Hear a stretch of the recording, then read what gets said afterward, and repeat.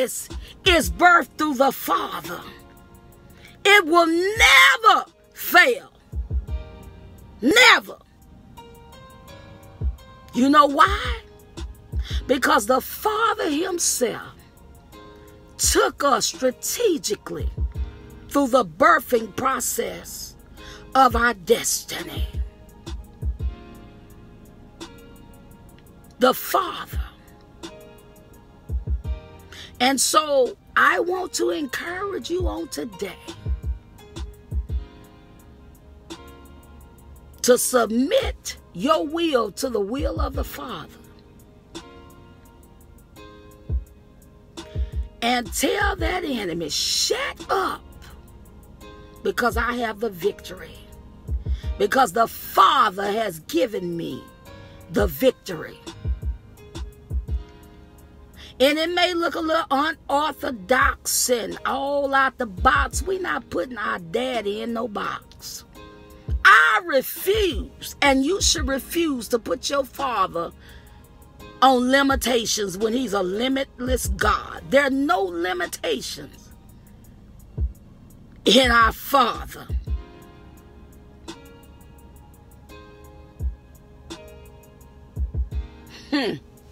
There's no, I mean absolutely no limitation in the Father.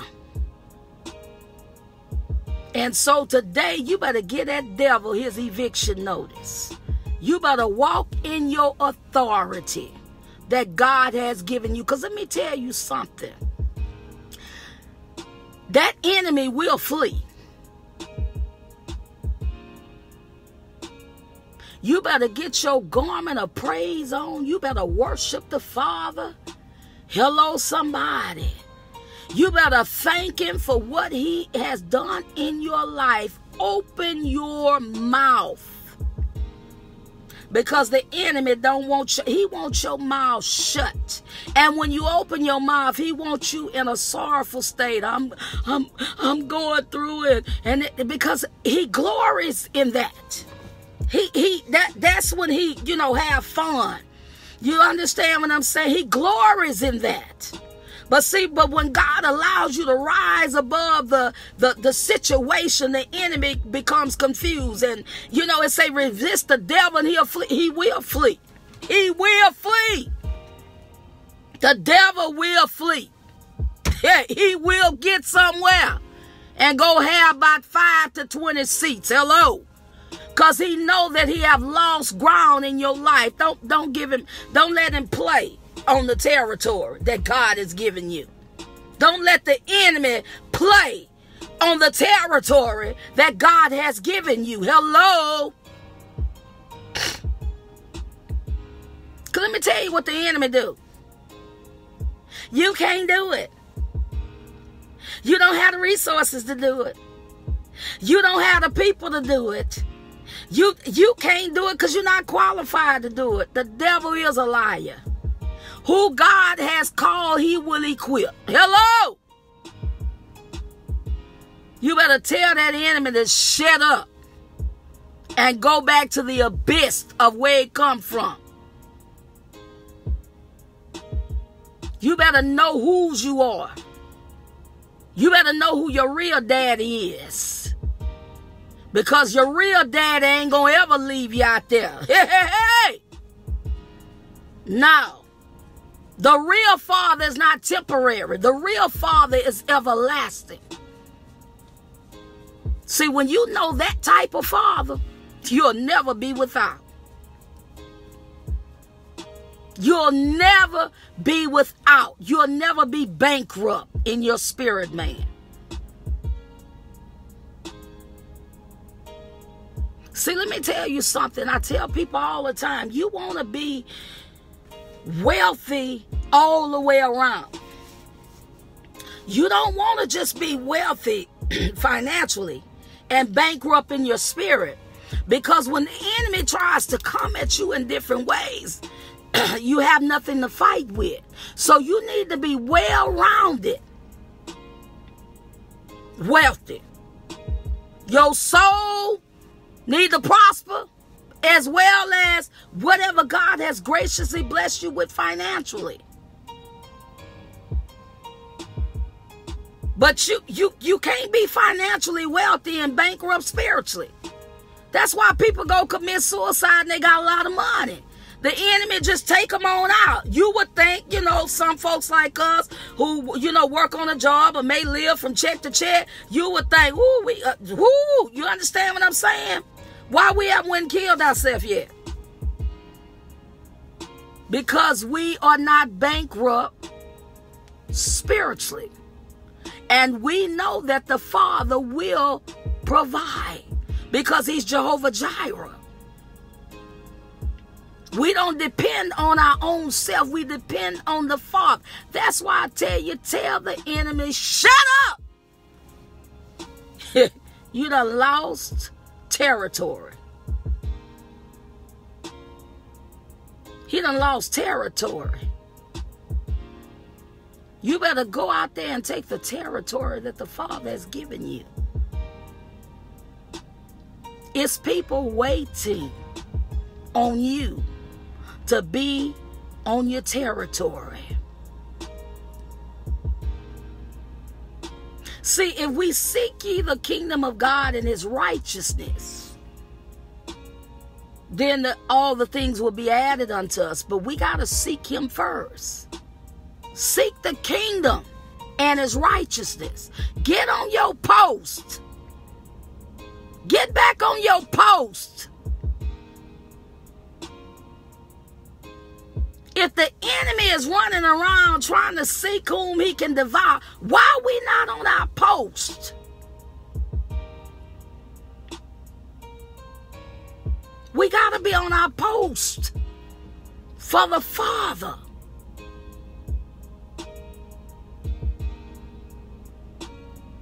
And so the enemy has no power. We're not giving him our power. We're not giving him our authority. We just not doing it.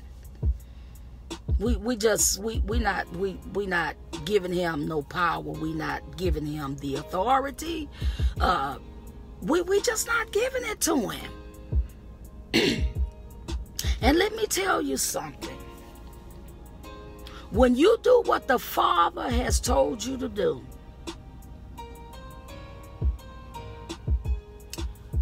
no demon in hell can overtake your life. Hear me.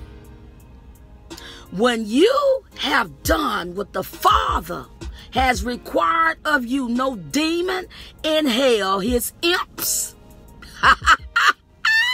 nada can overtake your life.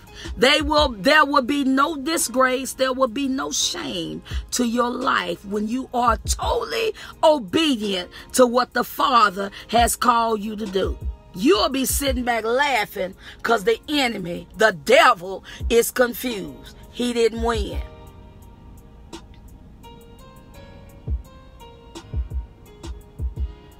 The devil will never win in your life when you are obedient to the Father.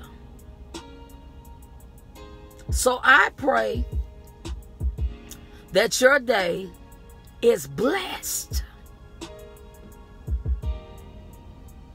Don't close your mouth to what God has told you to do, because that agitates the enemy. When you do what you're supposed to do, the enemy is agitated with you. But the fact of the matter, it don't have the power to overtake you when you are covered by the Lord himself. We're moving targets. It may come one way and God move us another way. Hey!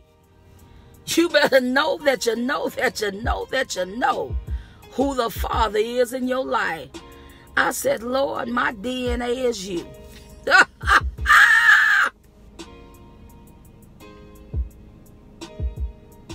Because, see, Jesus didn't play. Jesus didn't play. He didn't have no fear of no demons. No, he knew what his assignment was from the Father. And see, he didn't let whatever came against his life stop him from doing what the Father had commissioned him to do here on earth. And that's to die for sinners like you and me. So what am I saying? Are we any different? No, the Father has chosen us. So we must walk in obedience. And guess what? God makes us worthy to the call he has upon our life. God does. Stay humble. Stay submissive to the Father. But walk bold in the things that God has called you to do. Yes, we must walk humble because we must have compassion. But when it comes to the devil, it's time to walk bold. We can't pacify and just let him just pass on by doing whatever to destroy the lives of us and our family, both biological and spiritual. We got to put on the whole armor of God. What is it? The kingdom of heaven suffers violence and take it by force. We got to take this thing by force. Amen. I don't mind studying like Moses. God knows what's in my heart. I want to see people fully walk in their God-given purpose. So I've already told the Father, just gird me up for what you would have me to do in the earth realm. Because people need to know who you are, God. And that you love them and you got their back. Regardless of what goes on, the Father got your back. And so with that being said, I thank God for your life. I bless God for your life. I'll be traveling next week to Israel. If you have any prayer requests, just inbox me. I will be praying. I pray now, even over here in Texas. But I will be taking those prayer requests over to Israel, to the Wailing Wall. Because I believe that God is going to do something amazing. He's even doing something amazing now. So listen, I love you with the love of the Father. Shalom. May God's peace be with you every step of the way. Don't shut your mouth and don't shut down your God-given purpose. Love you guys to life. I want to say good morning, family, to everybody. I love you. I love you. I love you, my family. Thank you for those who tuned in. I'm just being obedient. I'm just being obedient. And what I'm learning is when God places something on my heart, I have to go ahead on and do it. You know, so if I come out and you don't catch me in the beginning when I'm saying hello, family, I'll say it at the end.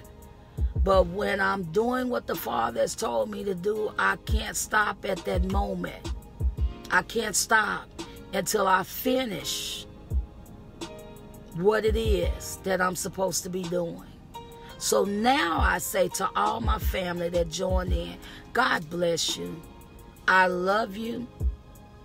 Blessings, blessings, blessings. Thank you so much. And know that the Father loves you. And again, I say, send your prayer requests. Women of Valor, we will be going to Israel. And I love you with the love of the Lord. Anybody that really knows me, know my heart that I really love people. And God loves you, and that's the kind of love that we should have. The enemy has no power because the love of God is covering our lives. And so with that being